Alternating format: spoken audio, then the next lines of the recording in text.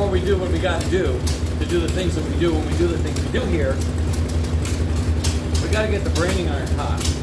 Branding iron for what? Well, we're going to brand a shingle. We got a shingle mill over there. We cut some wood. We make them into shingles and put them on the side of your house. We give them away as a little something special to our loyal clientele and fans. What we have here is a nice heavy-duty piece of steel. I'm going to heat it up until it's red hot. Then we're going to make some smoke and some fire and some flame. All right, you ready? We'll put it in the fire. We get about 2,500 degrees on that thing. And we don't get it that hot because we don't want to mess it up. But it'll take about, I don't know, 6-7 minutes.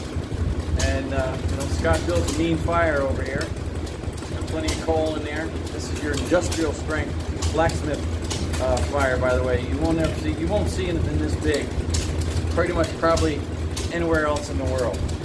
So we're going to wait a few minutes. And we'll be right back when he's ready to make some smoke and flame, all right?